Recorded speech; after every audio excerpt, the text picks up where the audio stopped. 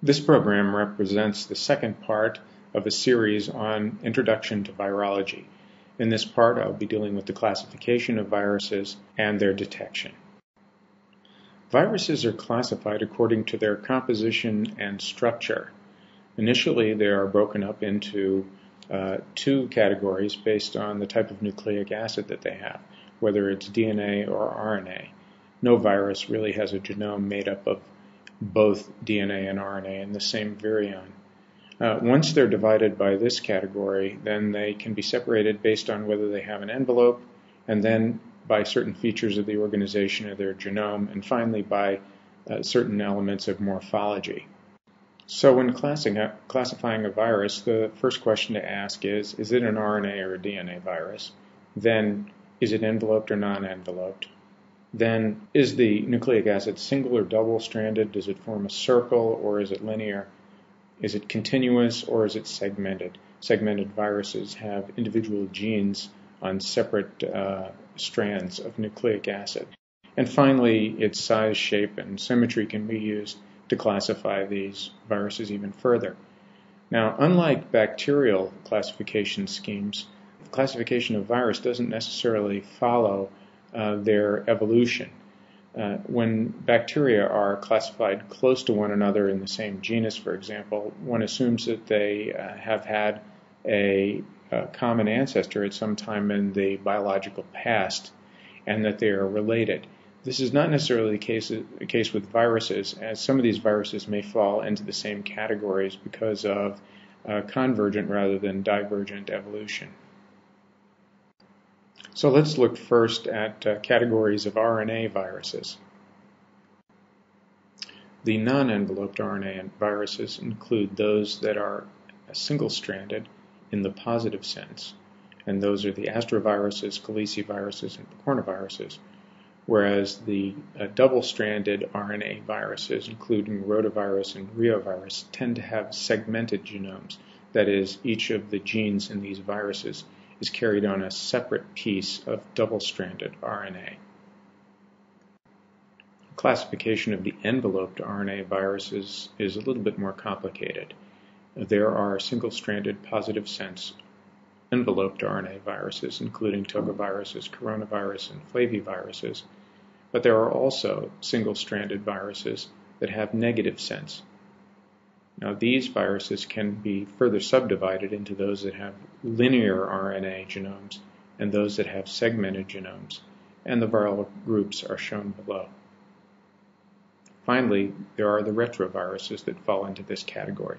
They are enveloped RNA viruses, but they are different from all other viruses in that these RNA genomes are converted to DNA and ported into the nucleus of the cell during the viral life cycle. This will be discussed further in a later part of the program. Now let's see how some of the viral diseases that I had mentioned in the first part of this lecture relate to the classification of RNA viruses. You can see that polio, most common colds, and hepatitis A fall into the category of single-stranded, positive-stranded, non-enveloped RNA viruses. In fact, all three of these are in the family of picornavirus. Note that the name picornavirus can be broken down into pico, meaning very small, and RNA, virus. That's an easy way to remember that the picornaviruses are RNA viruses, and they're very small in size.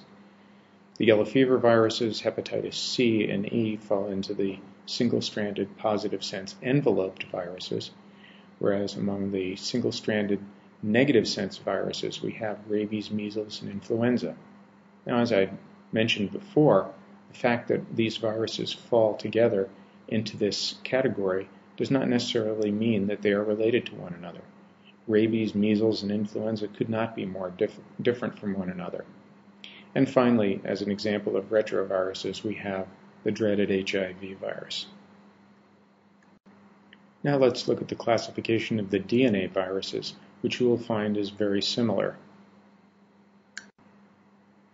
The non-enveloped DNA viruses have genomes that are single-stranded and linear, as in the case of parvoviruses, double-stranded and linear, as in the case of adenoviruses, or double-stranded and circular, as in the case of the papillomaviruses and polyomaviruses. The envelope DNA in viruses include double-stranded linear genomes, as with herpes viruses and pox viruses, or double-stranded circular viruses, such as in the hepadnaviruses. Here's another clue in the name, hepadnavirus. That's a virus that causes hepatitis B, as indicated by the HEPA at the beginning of its name, and then DNA to indicate that it's a DNA virus. Now some of the diseases that are caused by some of these viruses are listed below. The adenoviruses may cause colds and other types of infections. The herpes viruses cause herpes simplex and chickenpox. And the hepadnaviruses I've mentioned previously are associated with hepatitis B. So how do we detect viruses clinically? Well, one way is to recognize the manifestations of the disease that the virus causes when it is pathognomonic, that is, when it presents in such a way that it's easily recognizable as being caused by that particular virus. Diseases that have very characteristic clinical features from which the diagnosis can be made with almost absolute certainty are measles, chickenpox, and zoster, also known as shingles. Simply looking at the patient and examining the patient will reveal clues that will tell you what the source of the infection is. And it really isn't necessary to do laboratory diagnostic testing in order to confirm these diagnoses. There are also some situations in which histopathology, or looking at cells in the light microscope and their abnormalities, may give a clue as to what virus is involved. For example, rabies is diagnosed in animals by doing sections of the brains and looking for collections of rabies virus that cause inclusion bodies in neurons in the cells of infected animals. Similarly, herpes viruses cause cells to fuse so that areas of infection may have giant cells that contain multiple nuclei from multiple cells that have fused together. These features are highly suggestive of those viral infections. It's possible to isolate viruses in culture, but remember, the culture has to include cells because viruses cannot grow outside of cells. Moreover, not all viruses grow in all cell types, so to operate a virology laboratory, it's necessary to have multiple different types of cells available to culture at all times. Many viral infections are diagnosed by serology, that is, by looking for the patient's antibody response that is specific to a virus after the infection has been present for some time. Similarly, you can detect the antigens of the virus, often the capsid proteins, in clinical samples, or you can detect the genome specifically of a virus in clinical samples using PCR. Although I said that viruses can be grown in tissue culture, remember that they cannot be seen by the light microscope. So one has the problem of trying to determine when a tissue culture is infected with a virus. And what we typically rely on to do that is what is called the cytopathic effect. That is, what is the effect that the virus is having on the host cell? Some viruses may drive their host cell to become necrotic, some may induce apoptosis, and some may cause the cells to fuse together and form syncytia. Any of these characteristics in tissue culture can be regarded as a cytopathic effect of the virus, or CPE, and is an indication that the virus is growing in the culture. Alternatively, for those viruses that have minimal CPE, it may be possible to use a fluorescent-labeled antibody against the virus to detect it once it's started to grow in the culture. In the panel that has just appeared below, you can now see what cytopathic effect looks like in one type of viral infection. Notice that as you go from left to right, what was originally a continuous monolayer of cells on the bottom of the tissue culture plate has started to break up and form holes, and eventually the cells have curled up and are dying. This is an example of a cytopathic effect. Sometimes it is useful to quantify the number of viruses in a clinical sample. For example, in following diseases such as hepatitis and HIV, we often quantify the number of viruses in the bloodstream, and can detect an improvement on therapy when the number of viruses goes down. This is usually done using real-time PCR. However, there are other ways to detect and quantify viruses as well. For example, one can use a system of plaque formation. In this case, a tissue culture plate is covered with a monolayer of cells, and viruses in a sample are diluted out and plated on this tissue culture. Once the viruses have been significantly diluted, where each virus falls on the tissue culture, it will start to cause the cells to lyse. If these viruses cause the cells to lyse, from the center of where they have fallen, eventually a clear zone inside the tissue culture will develop.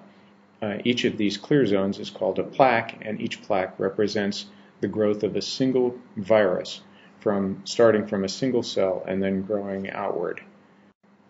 In some cases, it's possible to take advantage of the virus's surface characteristics to use in a quantification scheme. This is possible, for example, with influenza virus, which has a hemagglutinin on its surface. The hemagglutinin on the surface and in the envelope of influenza virus is responsible for binding the virus to target cells and facilitating its uptake. But it also happens to stick to red blood cells and cause them to hemagglutinate when enough viruses are present to cross-link them. In the slide that you see down at the bottom right of this picture, influenza virus in various clinical samples has been diluted 1 to 8, 1 to 16, 1 to 32 from left to right in this 96-well plate and added to a solution of red blood cells. Now the plate is made up of wells that have a rounded bottom, and when the red cells are not agglutinated, they don't stick to the sides of the wells, but rather sediment down into the bottom of the well, causing a visible button to appear. So as you look from the right to the left in these wells, you can see that button in all of the wells in which the virus has been diluted out to a point where it can no longer agglutinate the red blood cells.